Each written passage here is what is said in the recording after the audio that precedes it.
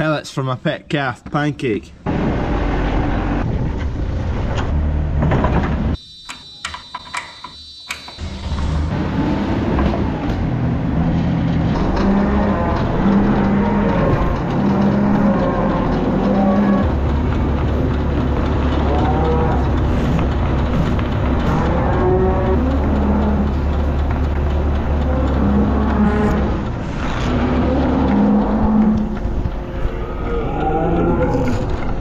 Full on bit of mouth action there. I've got another poorly beast here. Doesn't look too bad at the moment, but flat out, skitter in the back end. I just feel like this calf's going the same way as the big calf did. Definitely caught this one earlier if it's the same. Jagged it up. Gonna give the vet a phone as well, just the fact that this calf's got it, it's in the same pen as the other big one. If it's something that's going round them, I just want to be sure that doesn't happen. Because this calf has definitely got something not right with it. Frustrating, and it gets your mind racing. Similar symptoms, not long after another one. You're just like, is this going to continue with others? It makes you really question what you're doing, whether you're doing everything right. Get some stuff done before the vet comes. Hopefully they're not too far away. 30 minutes away. Okay, it's a few hours later. Kevin and I have just been fixing a water trough. Vet came out, had a once over, checked a few things, and basically pretty confident it's just a bit of pneumonia setting in, and it's showing itself in a few different ways. First thing I did was jag it with Metacam and Draxin this morning when I noticed it. The vet then added a wee bit of steroid straight into the vein, and also something else which encourages a calf to sook. I can't remember what it was. So she's definitely perked up a wee bit, a little bit kind of groggy on each side of the lung. That's the pneumonia coming through. The breathing. I'm quite hopeful this calf will turn the right way. It's starting to come a bit better than it was first thing this morning. Not like the big monster calf. I don't think it had pneumonia, it was more septic all around the body. So time will tell, but I'm hopeful. Aye bud, you definitely perked up a wee bit. There was a lot of snot around about the nose this morning, that's cleared up. It would make sense, the weather we've had. I mean, it was snowing a couple of days ago, and then the day after that it was up to 15 degrees and muggy and damp, so pneumonia definitely fits the conditions we've been having. I hate when people do that. Dad's now dumped a stone in the way to hopefully stop them doing that. Delivery van drivers, there is not much care, I would say. Now they're not all like that, there's some great ones, but there is definitely some bad ones. Good morning. All the calves in this pen, which include all the twins, they're on a wee bit of a bite to eat, just in the form of a bit of barley. They're not really needing the protein pellets, but there's protein pellets in it. Oi, how's my bucket?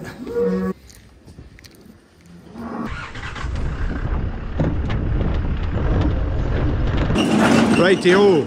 We're doing one box of potatoes, which are in there right now, all into 5 kilo bags on this pallet. Maybe then I'll fade away and not have to face the facts. Job done. One pallet load here for selling in the shop. Big spuds here for baking potatoes. If you come into the restaurant part of the shop, that's a good baker, that. Big belter. Trailer on. And we are off. What we have to do, dog?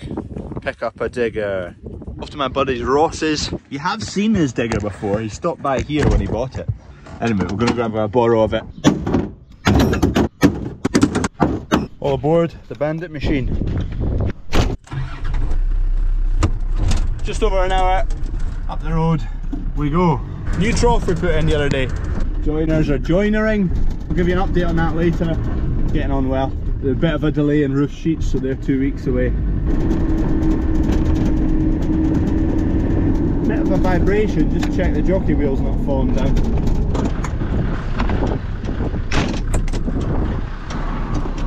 Nope, guess it's just a Defender. They vibrate. I forgot to fill up before I left. Nice one. Update, the vibration has worked itself off. Now I've never been in a Rolls Royce, but I imagine it feels exactly like I feel right now. Luxury, really silent on the ear. You don't feel any bumps in the road at all. oodles of power. Put the foot down and she just goes. Luxury. All aboard.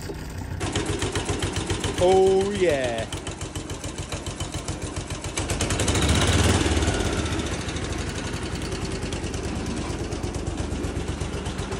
Now that is a lawnmower.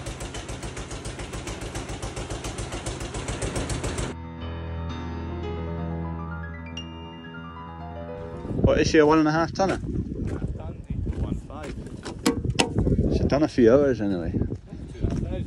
Is that it? That's it. Wow. I think she's been treated. I think she's been treated like a dog. And she's not going to get treated any better. All aboard. Good to go. Right, we are off ski.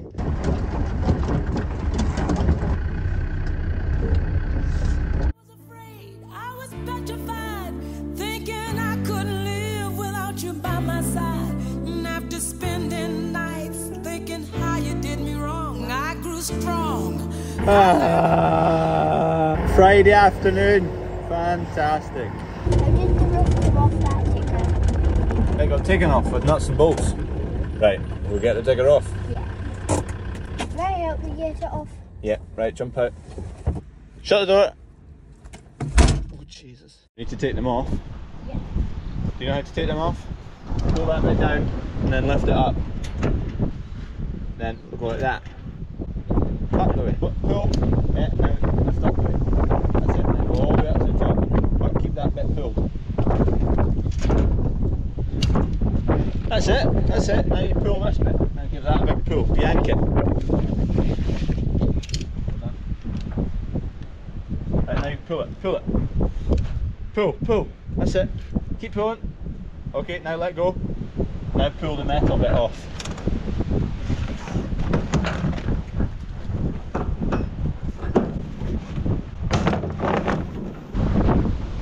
And now we roll it up.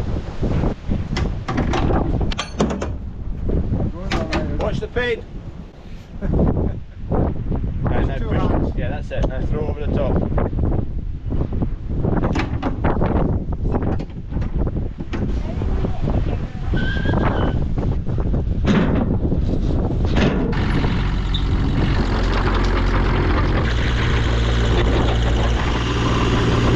Gate lady is going to be absolutely raging. Oh well.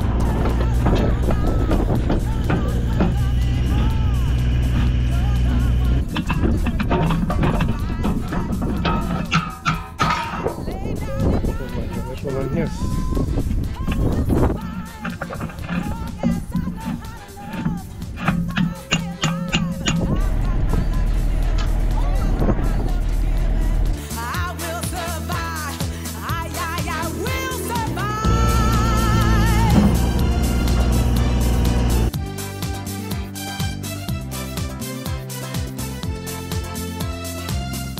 That water trough that wasn't working all last summer, that was filling up with IBCs. Apparently there's a pipe that runs across this garden and goes that way. No one really knows where it is, so I'm attempting to find it right now. I can only apologise to Gate Lady, she's gonna be raging. And there's people coming round this weekend. Whoops. I think we're about to get soaked. Sorry Ross, I've actually got your digger dirty. Tell you what a right handy machine. It's dangerous getting a lend to some machinery. You get ideas. Only 2,600 hours, but looks like she's been through hell. Ross took the cab off because it doesn't fit in his garage with the cab on. The rain's not come yet, but it just keeps looking gloomy over there, doesn't it? You're not welcome anymore. You're the one who tried to hurt me with goodbye, thinking I'd crumble. Didn't think I'd lay down and die. No, not all. I will survive. Long as I know how to love, I know I'll stay alive. I've got my life to live and all my love to give, and I will survive. I will survive. Jack of all trades, master of absolutely nothing. Certainly not master at driving these things, but we can solve problems, not in the most efficient manner, but problem will be solved with the aid of the digger. Better than using a spade.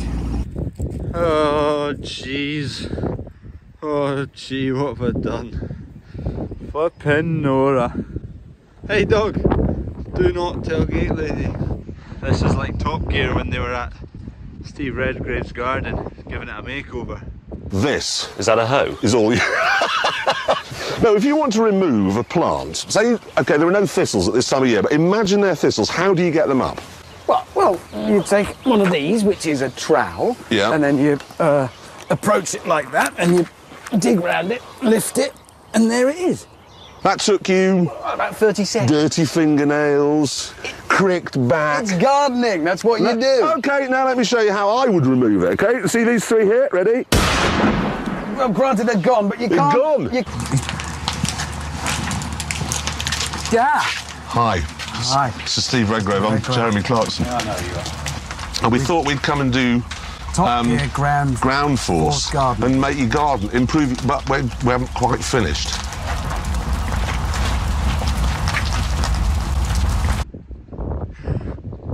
Oh, Jesus.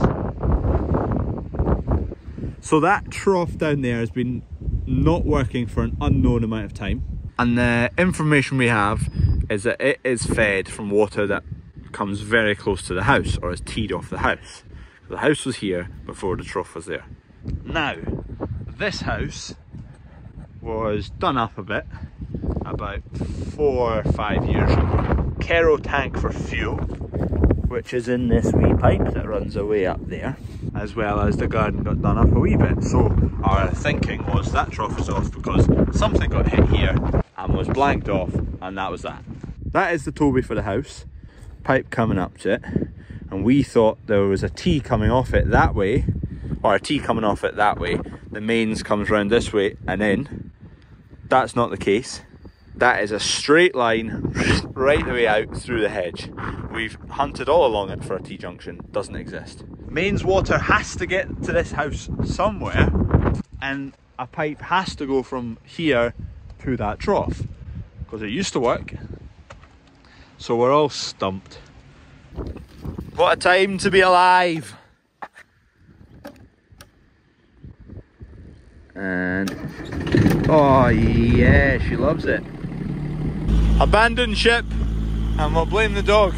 She's been digging holes. That's her tucked up for the night. That'll do. I'm going to go and sit and drink a cold Bandit beer and think about my decisions today, and await the hounding I will receive. Oh, I'm in trouble.